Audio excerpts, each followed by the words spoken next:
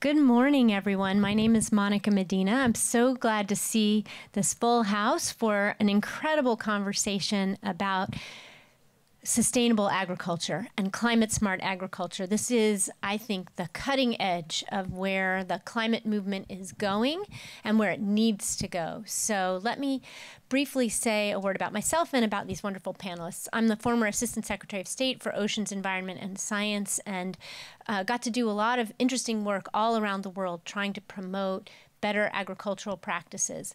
But these folks are the real experts, and we are very lucky to have them today. We have with us Undersecretary, the Honorable Dr. Shavonda Jones-Young, if I got this right. Jacobs-Young. So sorry. Jacobs-Young, Brad Ringeisen with the Innovative Genomics Institute, and Jennifer Bushman, who is an expert on sustainable seafood and has started an incredible nonprofit called Fed by Blue and is an executive producer of a film, and she'll tell us more about that in a minute. Dr. Jacobs-Young is the head of the Agriculture Department's efforts on innovation, research, education, and economics, which is a huge portfolio. She's also the chief scientist of the organization, the whole of the United States Department of Agriculture. That's an enormous job. I'm sure she's going to tell us much more about that. And Brad runs this wonderful cutting-edge genomics institute that is working on new ways of growing things in a much more sustainable way. But he has an incredible past, and we owe him a debt of gratitude because in his previous life, he was at the Defense Department working on COVID therapies and vaccines. So thank you, Brad. Thank you, Jennifer, for what you're doing. And thank you, Dr. Jacobs-Young, sorry, can I say Shavonda, Brad, and Jennifer, for all the work that you do. This is going to be an incredible panel where we think about how to change the most fundamental thing to everyone on the planet, which is food. Food represents 25% of the greenhouse gas emissions that are currently happening around the world. That's an enormous amount. And 20% of it alone is in the agriculture sector. So we have a huge hill ahead of us. We know that climate is stressing farmers all over the world in ways that they haven't experienced in the past, from floods to droughts to higher risks and less predictability in what they've done for millennia.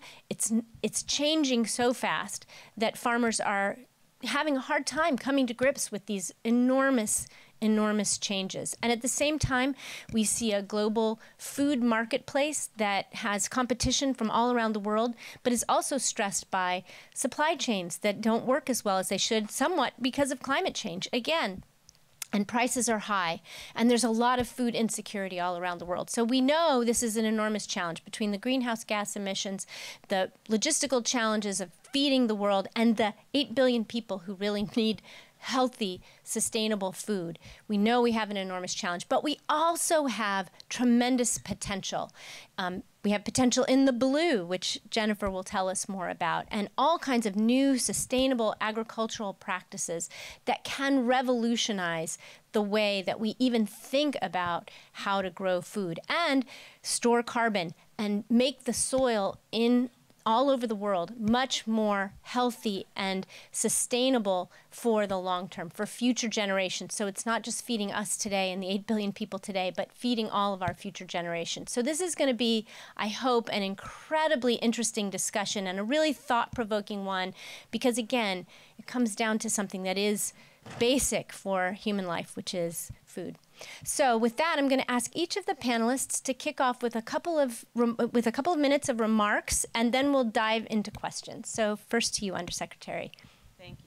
Good morning, everyone. I'm Shavonda Jacobs-Young, and I'm so happy to be with you here this week.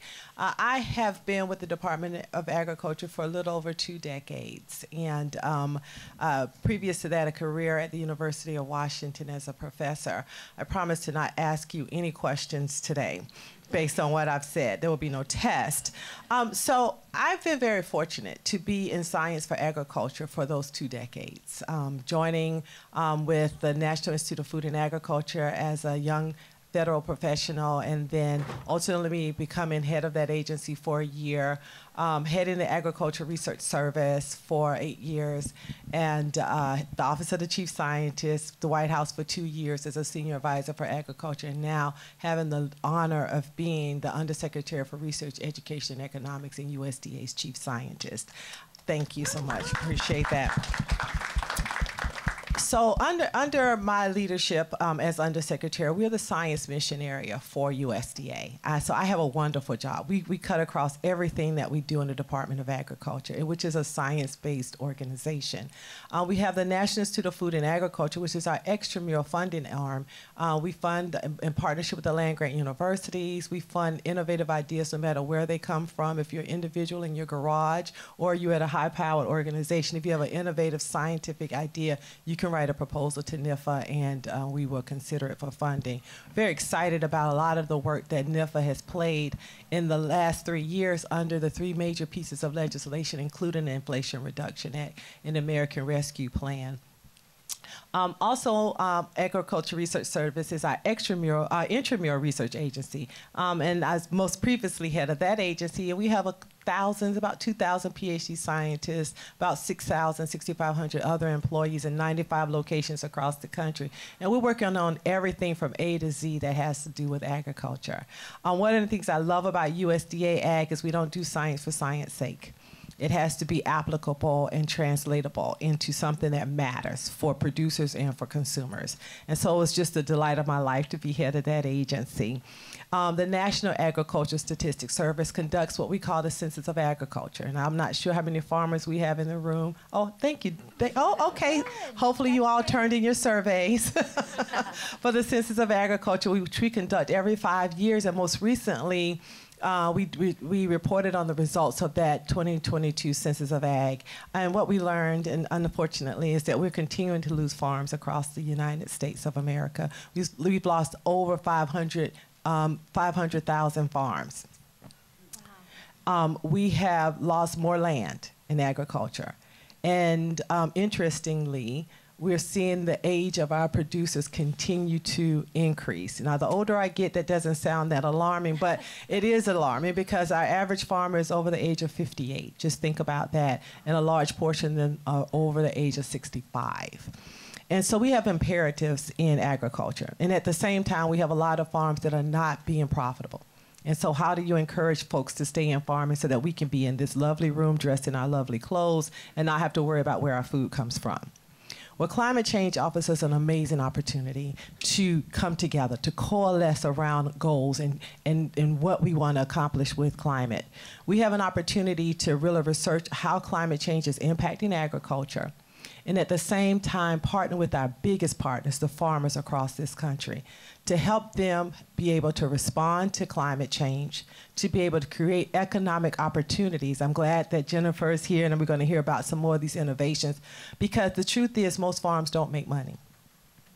And I don't know about, especially the young people in the room, how we encourage you to go do something where we're going to tell you you may have to work a second job to make money. And so part of our USDA posture and our policies are around working with those small and mid-sized farms across the country.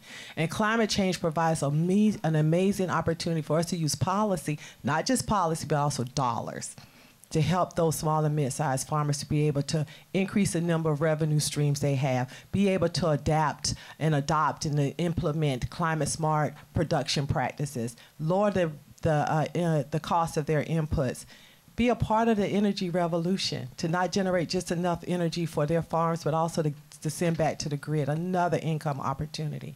So I just want to share with you that I'm happy to be as a part of this conversation. We cannot solve our climate problems and our climate challenges without agriculture being at the table. I have a choir here, right? You know, and thank you for choosing this session to be in. Our world population is going to exceed 9 billion people by 2050, and all of those people will need to eat. And at the same time, we need to be able to protect our environment. Agriculture productivity has grown by 142% in this country. Think about that, 142%.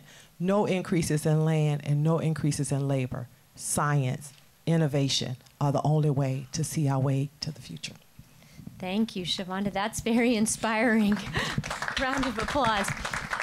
All right, Brad, tell us more about what you do. Yeah, well, it's perfect because we are the innovators. And so my last job before I got to the IGI was actually at a place called DARPA. And it's basically a place where you learn how to take big bets and big swings on sort of really, really innovative ideas. But it's the Department of Defense, it's DoD. And so after working for several years there, I really came to the conclusion that I wanted to try to follow some of my passions in this space, in the climate space. And I feel really compelled to try to do that and sort of bring some of the DARPA mentality into this world.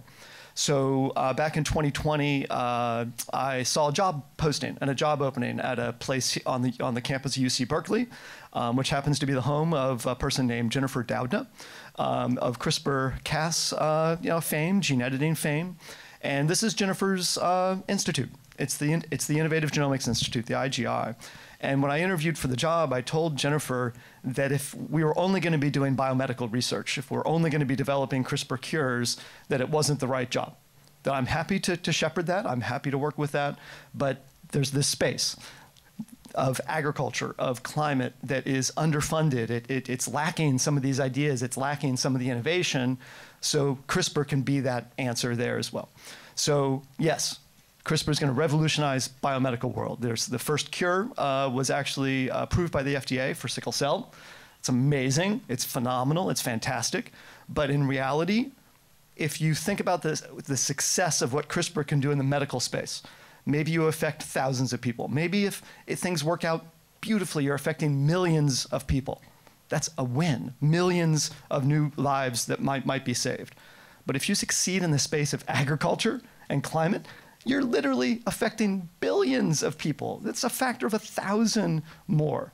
And so that's what I'm here to talk about today, is just the amazing potential that CRISPR has to be able to create climate resilient crops, to be able to reduce some of those emissions that are really difficult to mitigate emissions. We're not talking about CO2 here. We're talking about methane, nitrous oxide, fertilizer use, which is one of the reasons that we've seen such a huge improvement and gain of productivity and efficiency in crops. But it's also not very good for the climate and for the environment. And at the same time, the IGI has a really big effort in carbon capture and carbon dioxide removal. And that comes with the co-benefit of potentially making soils more fertile and more organic rich. And I think that we have to emphasize the co-benefits. Yes, there's economic opportunities, increase yields, let's make more money. And we look a lot at the global south. Let's allow some of those subsistence farmers to be able to actually become income farmers and help raise their families and their communities. But a lot of that starts with soil. And so we look a lot at soil. If you come ask me about the microbiome, I will talk to you way, way, way too much about the soil microbiome. But there is an opportunity also to use CRISPR on those organisms and to be able to actually enhance the way that crops interact with the soil, to be able to put some more fertility and more organics back into the soil. So those are some of the things I'm really excited about in terms of the innovation, but I'll pass it back to. Love it. And, co-benefits, yes. Thank you for innovating. Co-benefits is a great way to say wins, triple wins. One technology gets you so many benefits. It's really amazing, and I can't wait to hear more. But we need to now let Jen talk about her work in the blue part of our agricultural sector. Jen. And we're not talking about blueberries. Blue foods, by definition, are foods from both freshwater and marine. So understand that while we often have a conversation about commercial fishermen and the egregious practices, and that only adds up to 2% of the entire protein that we eat on the planet. So we have to talk also about the hundreds of millions of people that get fed from fresh water as well. And it's those algae and seaweeds and kelps and seafood, bivalves and fish and seafood, shellfish, that all can combine to create this blue food system. To give you an idea, the planet is 71% water. And I can also explain to you, and you could probably realize the fact that we won't be able to feed 10 billion if we don't think about the way in which we utilize that water to merge protection with production in service to our food system. And we're already doing it. Over 3.2 billion people on the planet rely on foods from water, some part of their nutrients, every day. In essence, since the beginning of time, our waters have acted as the largest food bank in the world. And that's because if you live anywhere near a lake or a pond or a stream or the ocean and you're hungry, you can still go out and fish for your dinner. So the mission of my organization, Fed by Blue, is to get you thinking about that, because most of these food conversations tend to be very land-focused. Now, the United States is also at an enormous food deficit when it comes to production of fish and seafood. While we manage our wild capture fisheries very well, and we can continue to do better there, we also have to think about aquaculture. There are farmers in landlocked areas all across the United States that are starting to convert a portion of their production to things like farming tilapia and shrimp and salmon in order to be able to have another income stream to go into grocery stores at a higher margin level. But it also will help us fight nutritional injustice in the United States, because the minute we produce more fish and seafood, this is the lowest carbon footprint and the most nutritious food on the planet. And the minute we produce more in the United States and lower transportation costs and stop importing as much as we do, because almost 70% of fish and seafood is imported, then all of a sudden we can have access into vulnerable communities. We can build out economies. So part of our work is to build an impact campaign so that if some of these facts were surprising to you, maybe they won't be in the future. And that we look at this mostly blue planet as a way in which we have to merge how we nourish ourselves on land and sea.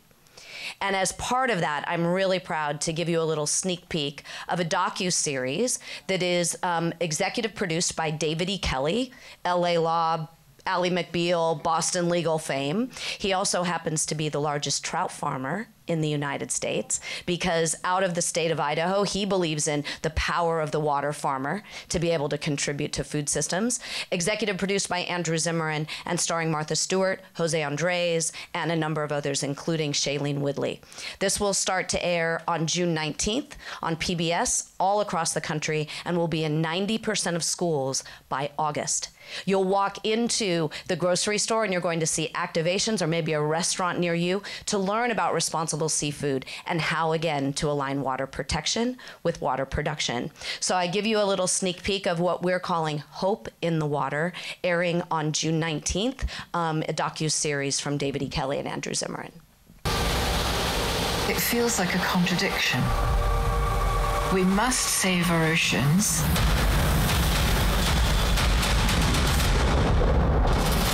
and we must also feed ourselves.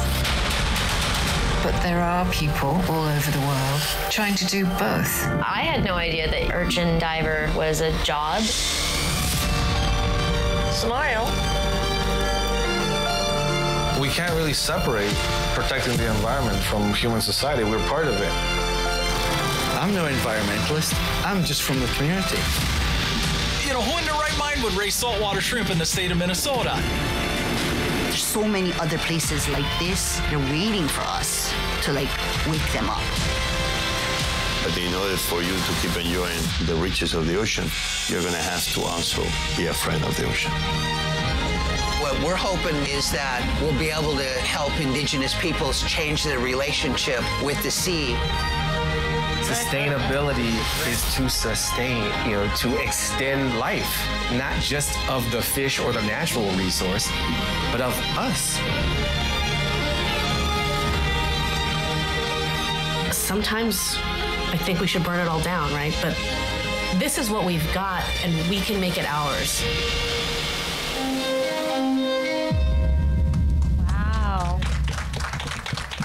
Wow, I get goosebumps looking at something like that, because there is so much hope out there, I think. And I used to work at NOAA, the agency in the federal government that worked on oceans, and my boss there was Jane Lubchenco, who now works in the Office of Science and Technology Policy in the White House, and she used to say, we need to have a mutiny for the bounty, and that is exactly what I think that your show will tell us more about. So. All right, well, let's get started with some questions, and I will come to the audience, I promise. In fact, we'll try and save a lot of time for audience Q&A, because I'm sure your questions are better than the ones I could think of. But let me toss to each of the panelists to just get us even more excited about the potential of this. Tell us each one thing that you're looking at that's sort of really out there on the horizon that could revolutionize the way we think about food and climate. Dr. Shavanda, sorry. Dr. Shavanda, yes. Don't want to leave out your science cred because it's so important. Okay. One of the things we learn, once you got it, they can't take it.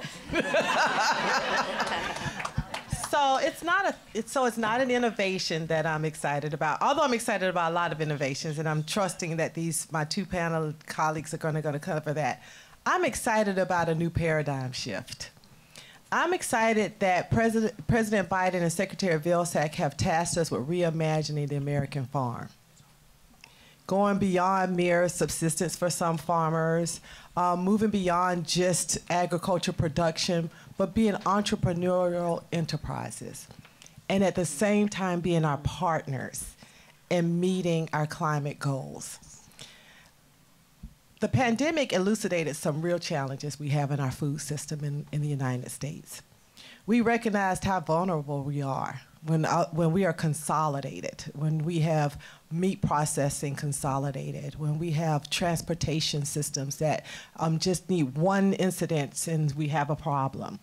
And so we've been very busy across this country working with small to mid-sized farmers, because we recognize that we have a lot of room for our large farmers, because we don't want to get rid of big farms. We need big farms. But we also need small and mid-sized farms to succeed. We need people to stay in rural communities that matter. A large portion of our military come from rural communities. What happens when everybody leaves rural communities? The schools can't thrive, the hospitals can't thrive, people can't have a business that works. And that all generates around the farm and the viability of the farm. So how do we help those farmers make money? How do we find those income streams? How do we help them create local and regional markets? If I'm growing shrimp in Minnesota, how do I get that to my local school? Do states and cities have the storage facilities? Do they have the refrigerators that need to happen? How do we diversify meat processing across the country, creating those local and regional food systems?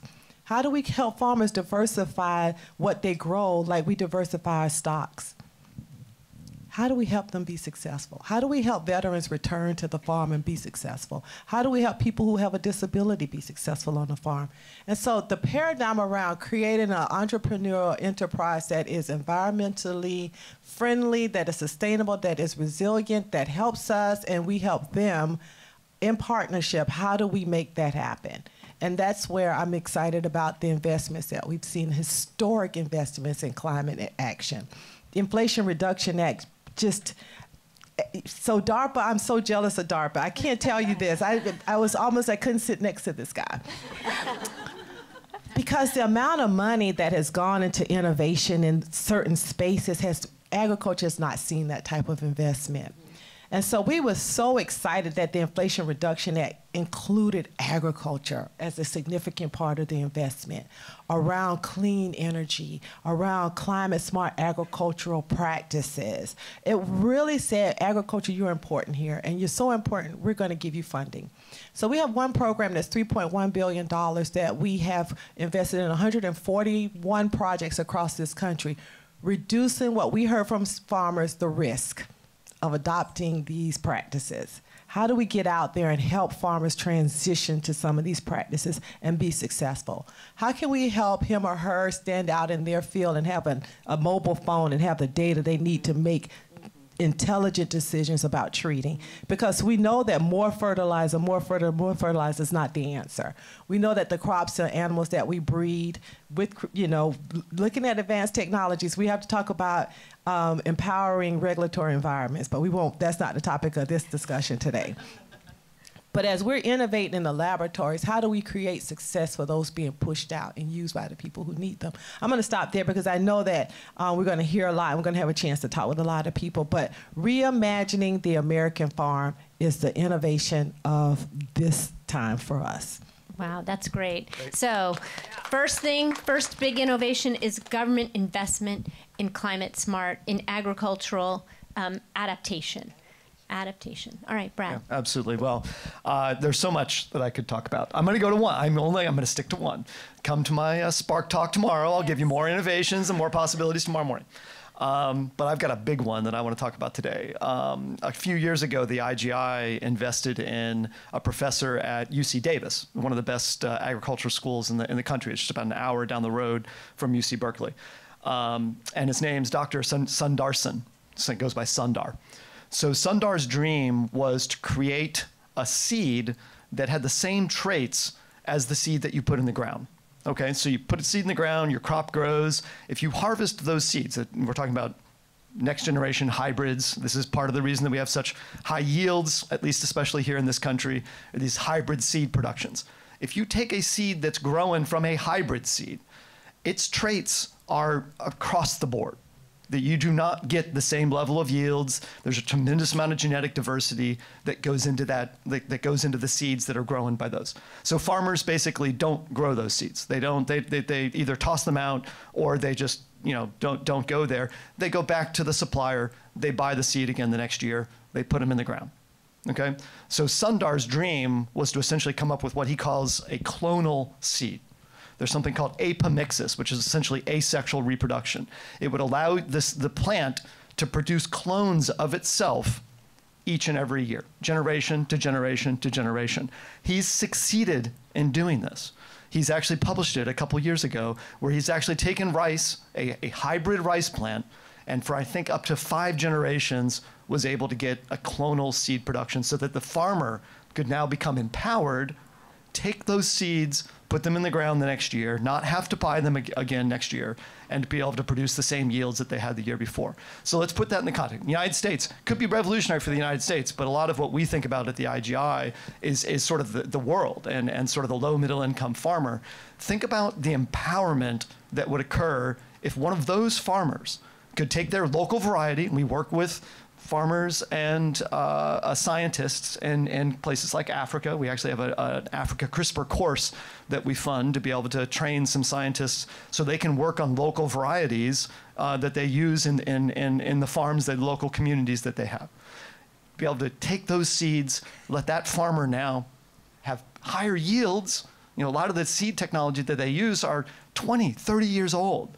If they can now take hybrid seed productions and now harvest those seeds and plant them in the ground, again, without having essentially at zero cost to themselves, it would be empowering to those low and middle income farmers. So that's one example of what technology I think could do in the sort of the future of farming that we're really excited about. Wow, seeds. Coming right down to like the very core of it all, seeds and that ability of farmers everywhere to regenerate their local food sources. That's so important to culture on top of everything else. That's one of those things that we talk about all the time, that it can't be the West or the global North sort of saying, oh, here, take these technologies. It has to be co-developed with localities and local communities. That's something that we are very, very insistent on as a nonprofit public school at University of California. Wonderful. Jen. So imagine Yellowstone National Park of the sea. Because right now, less than 1% of all of our ocean is protected. And guess what happens when you have a Yellowstone National Park of the ocean? President Bush, expanded by President Obama, created the largest marine protected area in the state of Hawaii. And 3 years ago, the science came back on that. And while all of the fishermen were all up in arms about the fact that they couldn't fish in this particular area, which is the size of the state of Texas, the tuna fishery rebounded, and there's more tuna there now outside of the area of the MPA than has been since King Kamehameha's time. it's, again, the alignment of water protection with water production. We have the Chumash tribe now that has actually now put in an application, and it will be passed in some way, shape, or form for a marine protected area that is off of the coast of California. Those fish don't know that there is a limit where the MPA is versus where they swim out to go and then come back. But when you give it places to spawn, when you give corals a place to regenerate, when you give marine mammals a place to be able to be protected, all of a sudden the waters rebound. And what ends up happening is they're more productive to our food system. So what I'm excited about for you in the future is to not only recognize that this blue food system will be a contributive part of not just the fact that everybody's eating it anyway, by the way, but that you will be thinking about it as you build the plate of the future. But it's that we will then have thriving coastal communities, indigenous communities, fishermen now that are not losing their, like in places where they're starting to lose these working waterfronts. And all of a sudden, it starts to look like the shape of what we want. So what I'm excited about is for us all to really be able to get on board, be part of dialogues like this, so that we encourage fish and seafood eating. Part of our PBS Learning Media program is to get a kid to eat seaweed. We will farm more seaweed in the United States by 2040 than we do potatoes. And it's not just going to be on your sushi roll. It's going to be in all different aspects, from your tomato sauce for the umami to the nutritional value that it brings into your salads. Teach the next generation how to eat these foods because they are the food of the future. Wow, that's wonderful, and speaks to me in my NOAA days, having helped work on those marine protected areas, and there are folks in the audience here who've done the same. So that's incredibly inspiring. Jen, I want to go back to you and ask you the hard question, which is, tell us about how we protect the marine environment in a situation where we start to farm in the blue, because I think people are worried about that. That's been the thing that's held us back for decades. So, well, I think first of all, whenever I talk to you about aquaculture, raise of hands, do you think of salmon? And then you immediately say, friends don't let friends eat farmed fish, right? This is the first time since the 1970s when we all get to participate in what that farming looks like. Yes, there have been bad practices. Most of them have been outside the United States. We haven't really created a strong legislatory framework, a policy framework to be able to get those farms into the water. So you get to participate in that. You know, do you want them antibiotic free? Do you want there to be more sustainable feed systems? Everybody talks about, what do you feed finfish? Are they systems where you have oysters and bivalves and seaweed and finfish? Multi-tropic systems. So there is more data technology now in aqua tech than there is in farming, and folks like Google and Tidal X are able to actually raise the fish down to the individual in an open ocean net pen system. So what I would say to this is, just like you can farm a chicken well and you can farm a chicken badly, you're looking for the farmer you want to support, where you can make your dollars, really take your dollars and meet your values. The same is true for the water farmer. And we are way behind in the way in which we're thinking about this. And part of socializing a new food system is building trust. And you have to believe and trust that we're going to know what to do in the future. So what I would say is that it's all there in front of us. Your old narrative, your old vision of the water farmer is antiquated. There's a bill in front of Congress now that EDF has put in front of both parties have actually underwritten this bill that's going to allow us to start to look at opportunity zones to raise fish in U.S. waters across our coastal areas. Get on board it, get educated. Don't have it be just a friends don't let friends eat farmed seafood. Find the farmer you love and support them fiercely, whether you're nourishing yourself on land or by sea. Wonderful. So Brad, let me stick with this water theme. Because you didn't talk about it too much yet, but water is one of the really big challenges, either too much or too little. So talk about the next generation of seeds and why you think they can resist kind of what's to come Yeah. So I think one of the big things that we're trying to work on at the IGI is just climate resiliency or adaptation. This is something that is going to happen, right? I mean, clearly we are not living in our parents' climate, and our kids are probably not going to live in our climate. So we have a feeling of what's going to be happening in the future. So it's going to be more droughts. It's going to be more floods. And I think CRISPR can help. I think it's something that is a very, very precise tool. And we haven't really talked about like sort of GMOs, at least in the United States. Most things that are gene edited with CRISPR are, in terms of crops, are not considered GMOs. It's a very precise tool. Most of the things in the edits that you would make could be found naturally in nature, and so a lot of times they're not considered GMOs. But with respect to water specifically, especially now living out in California, we know how precious water is.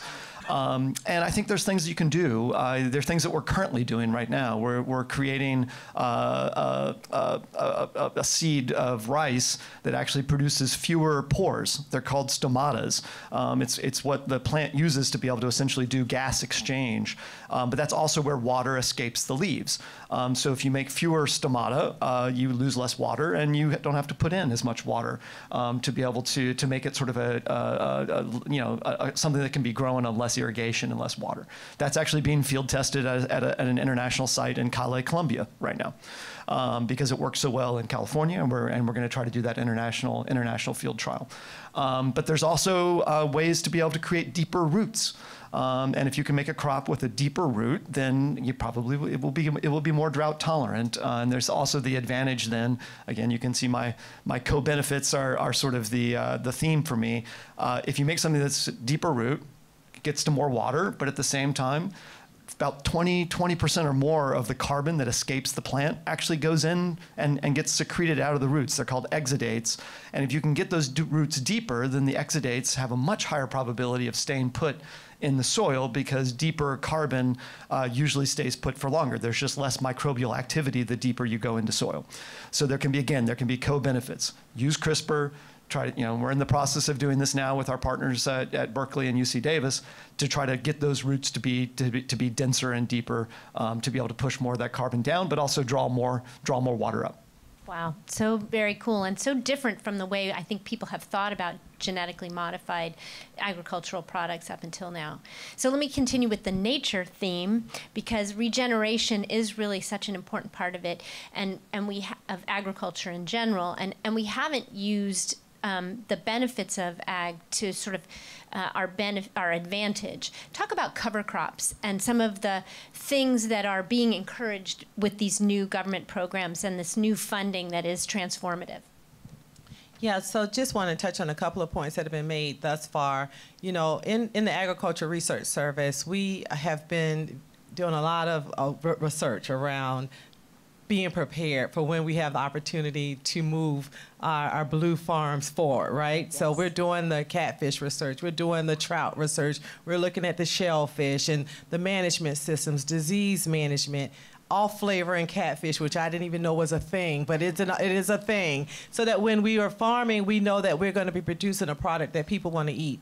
USDA also delivers the dietary guidelines. We have 6 nutrition research centers in ARS, and we deliver 16 feeding programs across the country, from women, infant, and children, a breakfast and lunch program for 30 million children a day, looking at our food stamps, our SNAP program, all of those programs, and they're based science undergirds all of them. So we're doing a lot of research.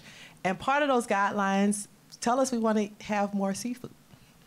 And we recognize, I think when I was at OSTP a long time ago, I think it was up to 90% of our seafood was being imported.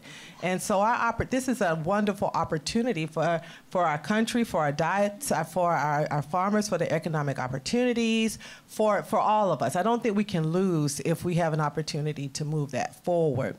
And then in terms of plant and varieties development, I always talk to young people about going into the store. They never know what it's like to wait for something to be in season. So I'm just old enough to know when you had to wait. I see some heads shaking, so you know this. We have such a global environment now. We have a global ag enterprise now. And we also have scientists who are fast at work every day developing varieties that can withhold extreme heat, extreme cold, extreme drought, extreme flooding, and so we're always, always, always. CRISPR-Cas9 is an advanced tool that's going to enable us to move forward fast. And we have to still rely on classical breeding because Americans have not necessarily, you know, jumped on the bandwagon for, you know, some of these technologies. But it's not, we shouldn't stop trying because we need to be prepared when the time comes. But what we're doing in ARS and the USDA is using our germplasm collection, recognizing that maize, soybeans, we've had a lot of investments in that space from the philanthropists, from private industry. We're taking a lot of that technology, that advanced technology, and we're using it for specialty crops and animals. So trout, looking at things like sweet potatoes, alfalfa. And so alfalfa was one of the organizations that we wanted to work on, and they had a 3-year window to get a new variety, 3 years. So using these advanced technologies, we've been able to lower that to 9 months or less. But once again, raising the awareness of the opportunities that are missed, the potentials that are missed if we don't change the paradigm. And so that's a wonderful success story where we're making headway in those spaces. And so Americans can really enjoy what we love to have every day, make sure it's nutritious. We're spoiled in this country.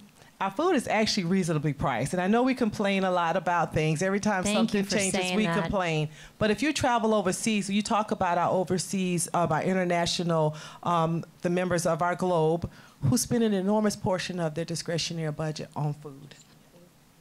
And so I don't remember what the original question was, Monica. Well, I was going to say, algae, which now there are thriving algae farms that are now, did you see Ben & Jerry's ice cream that just came out that's blue, and it's coming from a natural algae farm from California, and all of that innovation sat right here. So the natural colors that you've been demanding, as well as feed components to be able to bring greater omega-3s to fish and seafood, all in the feed components, came from this innovation. And so that's, I mean, we couldn't be where we are without it. It's amazing, and really, it speaks to the power of nature and finding these systems that make nature work better for us. Instead of fighting nature and defeating nature and using it up, we're actually thinking about how to harness it for our own benefit, which is tremendous and gives me a lot of hope. Let me ask one last question of everybody, and then I will turn it over to the audience. And this is an important one. It gets to the question of diversity and equity and inclusion and justice when it comes to food systems. I wondered if you could each give me a little bit of a perspective on this from where you sit in the agricultural sector. Shavonda, let's start with you. Definitely. This has been an exciting time for me, being undersecretary at this time, where we've made equity a core of everything we do at USDA. We acknowledge that we don't have the best history when it comes to being equitable. And so I've been very happy to be a part of the leadership to be able to move us in that direction. I think about our Justice 40 initiative that talks about 40% of overall benefits of federal climate, clean energy, and all of our climate investments have to go to disadvantaged communities, marginalized by underinvestment and overburdened by pollution. So that came from the president himself. And so everything we do from day one has an equity focus. I think about the beauty of this being able to replicate seeds for our indigenous community that we're working with. Talk about building trust, because now we have to get the communities to come back to work with us, and we've been working hard at that. And the indigenous community has so much knowledge about agronomic practices that, you know, can help us. We have things that can help co-benefits. We have information that can help them, and they have a lot of information and traditional knowledge that can help us. And one of those things is, how do we preserve the plants and animals that are so critical to that community? And so I'm really excited about our equity efforts and the fact that it's been an incremental part of everything we're doing. Brad. So I'll briefly address this. You know, we're a nonprofit. I've already talked about the fact that we're part of the University of California system, and but we're philanthropically driven. Like 80–90% of what we do is philanthropy, and I'll give a lot of credit to some of our philanthropic sponsors that talk a lot about DEI, and you know, they ask us these questions, and it's about not just our staff. It's about what we're trying to do, what we're trying to bring into the world, and I've talked a little bit about already in terms of sort of communities and working directly with local communities. So a lot of it for us is partnerships. And you know, I mentioned a partnership with CIAT. It's a part of the CGIAR network of laboratories, and one of them is CIAT's in Colombia. We work directly with their scientists, and we do those field trials internationally. We do send our scientists all over the globe. We actually sent 2 of our graduate students to go train regulators in the Philippines because they wanted to know more about CRISPR and try to understand, because they want to get a heads up of what's coming through the pipeline in the coming decades. So it's all about partnerships. We're signing an MOU with one of the biggest research organizations in agriculture in India. So for us, it's getting out into the world. If we're just in our laboratories in Berkeley, California, we are not doing our job. And it's the philanthropists that are requiring this, but at the same time, it's the mission from myself and from Jennifer Doudna that this is part of what we do. And then the last thing I'll say, in my business, in the scientific business, and I think farmers agree with this as well, it's about data. Yeah. You have to show and see with your own eyes that something works.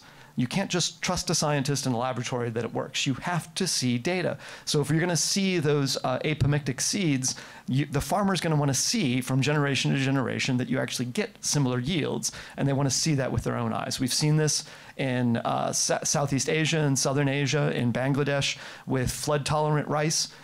We see pictures of farmers growing the flood-tolerant rice, and they see their variety struggling and the flood-tolerant rice working. And so if you can see it with your eyes and you can show data, that's what those partnerships ultimately will do. And their neighbor farmers are watching. That's right. Yes, that's right. And that's who they word of mouth trust. spreads quick. And so that's I think who they trust. That sub-1 version of rice, I think it's grown by 6 or 7 million farmers in South Asia now. It's word of mouth. Wow. So fish and seafood has a problem, because it is a white man's world that is aging pretty quickly. And it really honestly has a long way to go. And that is why we have to be very intentional as we build out this system. The Seafood Act, for example, very specifically has DEI already written into the act. So there has to be, and I mean, we have to have certain percentages. They have to come from certain communities. We want to make sure that we're building an equitable employment base if we're going to build this out as for the pleasure, the honor of farming seafood in our waters, or to be growing seafood in our waters. We need to sit at the table and say, this is part of the urgently needed. DEI has to be baked into this. For Fed by Blue, we chose PBS as a partner for a lot of reasons. You can imagine Apple, Netflix, everybody wanted to be a part of a first ever unscripted David E. Kelley series. Whoever thought selling a series would be hard? It's my first. I had no idea. And it was like, well, everybody wants to meet with me. This is amazing. But actually, we very specifically picked PBS because of its first and foremost standards, procedures, and practices audits. There is no industry money in what we do. We have private individuals and foundations because they have not only invested in ocean, but they believe in an equitable blue food system. We had to be trained under the DEI policies of PBS. And then what we decided was everything we were learning here, we were applying to our NGO. Every single thing, no industry money, no one who's going to benefit from the increase of blue food consumption.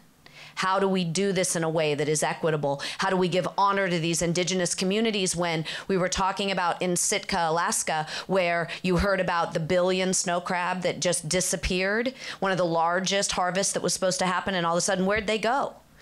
Well, The temperatures rose in the area. Their appetites didn't go down because that's what happens when there's cold water, and they cannibalized one another. But the unintended benefits of that, unfortunately, was that those indigenous communities were not working in the processing plants. They weren't able to get the harvest to feed their own communities. How are we looking at what past learnings, ancient wisdom is going to apply to what we want to see in the future? And that's not easy when you also have, again, this tradition. But now, and you'll see it in the series, there's a group that's growing kelp. And what they're doing is they're learning different ways in which to process it. They're learning about different ways to be able to bring that nutrition and that eating to their community, but also create an economy from it. So this is going to look a little different than the salmon that they used to go out and fish for. But it doesn't mean that we can't apply all of that as we look down the road and around the bend. And the best stewards of that, in my opinion, are those women seaweed farmers, of which, of all the seaweed that's farmed in the world, 70% women farmers. Because the men fished out their fishery, and now the women aren't going to let the kids starve. So listen to me. We're going to get this thing done one way or another, and it's going to include food from water. Yes, indeed. I will never forget being at a big event, a climate event, trying to show the need for investment from climate funds. And a woman from an African country raised her hand and said, there is no better investment than a woman fisher. And the whole room just sort of stopped. It just brought everyone to a standstill. Anyway, it's time for audience questions. Oh my goodness, and we'll have a lot. So I'm going to take a couple at a time so that we can try to get to as many as possible. I know you had your hand up first, and I'll go to you, and then we'll try and work our way around. Yes, in the black sweater. Up front, yes, right on the aisle. Thank you. Thanks. Hi, thank you all for being here. I think I now have a new top 4 list of who would you like to go have dinner with, if you could. So, my name is Morgan. I work for Algus Organics. It's a Black, indigenous-owned seaweed company. We're pitching tomorrow. Johannan, are you here? No. Okay. My boss, Johannan, is pitching tomorrow. Thank you for doing this. Well, thank you. So, we've found, we have data. We have the ability to remove heavy metals from sargassum. We only use the seaweed that you would see washing up in the beaches in Miami here, in the Caribbean. It's got a heavy metals issue. We found a way to ferment that away with a patented process. We've got data to show that farmers can apply this to their crops. They can reduce their nitrogen use alone by 20%. They can increase their yields, they can increase their profitability, but we're being restricted because of some of the regulation that is written into their crop insurance. They are unable to reduce their fertilizer use. What is being done to work with regulators to fast track some of these innovations to get around some of that tape? Gosh, does someone want to jump I'll just say really Yep. quickly for us, just really quickly, we work directly with USDA, EPA. We have an entire public impact team. Used to, be a fellow at the USDA, and she's very, very well connected to just be able to work with regulators. We want our technologies to help the world, so part of that is making sure that they are abiding by the world's regulatory bodies. Jennifer herself has actually talked with the European Parliament because Europe is actually thinking about maybe changing some of the regulations towards CRISPR and gene-edited crops, and so, fingers crossed in the next couple of years, maybe especially for sustainability goals, I think that the world's probably going to come to the side of favorable regulatory. Yeah, and we've been traveling globally to impress upon folks the importance of having science-driven regulatory processes. For example, in the example of CRISPR-Cas9, we don't regulate the process. We regulate the resulting product. Is it a plant pest? And so we're talking about that. And what we need to do is hear from groups that are having challenges and barriers so that we can continue to try to make sure that we're turning our focus and our radar to places where sometimes it could be something small that's having a huge impact, and sometimes it could be something extremely large. But if we don't know that it exists and we need to be paying attention, it's hard for us to address it. So my suggestion is to go early. Yeah. Talk early. Well, and seaweed is sort of interesting right now. Let's face it, because it's going to be used as a fuel supplement. It's going to be used for packaging. It's going to be used in animal feed, and it's going to be used for food. Does that start to sound familiar? corn. At scale seems to be when we start to screw things up. And right now, your biggest issue is that seaweed's really far behind in terms of this narrative. Whether it's actually the right nutritional ratings, if it's something that, we have to think about iodine, when we're looking at consumption. There are lots of technologies that are coming to be able to remove the impurities. You think about it's an ocean that has a lot of inputs right now and issues, but there's a lot of promise. And so I think seaweed needs to be on the forefront. It's getting there. We're seeing how important it is, but it is something that from a regulatory perspective we have to catch up with. One of the big issues, if we're going to have methane reduction, we're going to put it into cattle feed, it actually doesn't match what's the organic standard. So you've got these farmers that want to be able to use Asparagopsis in the feed, and they can't yet because they're going to lose their organic certification. So it's moving faster than a lot of things. Everybody understands, like WWF is helping work on this as well, and then there's a little bit of you got to be patient, right? Because it's got to work its way through the system as well. Yeah, it's some things need a lot of data. Yeah. So let me jump out. I know we only have a couple more minutes left and so many questions, but the panelists will be here, and Brad has another session tomorrow. So we will find a way to try to get some of the more questions answered. I see a few people in the back. Maybe the fellow who's standing with his hand up, since he stood through this panel, which a lot of people did. Thank you. Okay. Hi, my name is Robert Colon. I'm an adaptation planner for Miami-Dade County. We have a lot of places that are going to flood, not just from sea level rise, but from groundwater rise. And it's already happening. We have repetitive loss properties being bought out, people calling for more managed retreat in the scientific community. Are you aware of any research that's looking at introducing aquaculture to these places that are currently urban development, but we know will be full of water in the next 20 years? Those systems, and we'll sort of, I think it'd be best to speak offline about it, because land-based aquaculture, just like any other land animal, when you raise the right fish in the right system with the right technology, if it's the water inputs or whatever else that system needs, you've got one down here that's got a lot of big problems with salmon, and I would stand here and say that was the wrong investment in the wrong place at the wrong time with the wrong species. So just like anywhere else. What I think is really interesting is the DARPA conversation, because DARPA actually did a bid because they understand that we've clear-cut our coastal land, right? I mean, whether it's under the water or we've created these beaches. And part of the effect of climate change is that these storms now could just run their way all the way up with no sort of mitigation to land. So if we start to look at things like the Billion Oyster Project, where they're actually building these beautiful oyster farms in the Hudson River, because oysters will filter 52% of the water that goes through them. So now you've got something you can eat and an ecosystem benefit.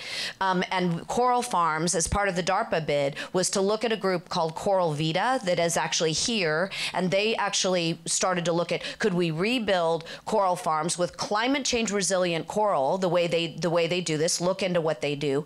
And then, in addition, you've got an ecosystem now that's rebounding with more fish, more seaweed, more kelp, which then mitigates these issues that you're having on land. So these are, in the series, we're going to talk about the fish pond system of Hawaii, and how if those 4 fish ponds would have still been in front of Lahaina and the wetlands wouldn't have been destroyed, they wouldn't have had those fire issues. So these are all things that we can rebuild now, as long as we value how we're using our coastlines and obviously how we're using that groundwater.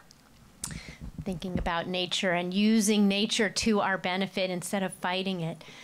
Is there one more? I'll take one in the very back. There's someone with a cap on who's standing up.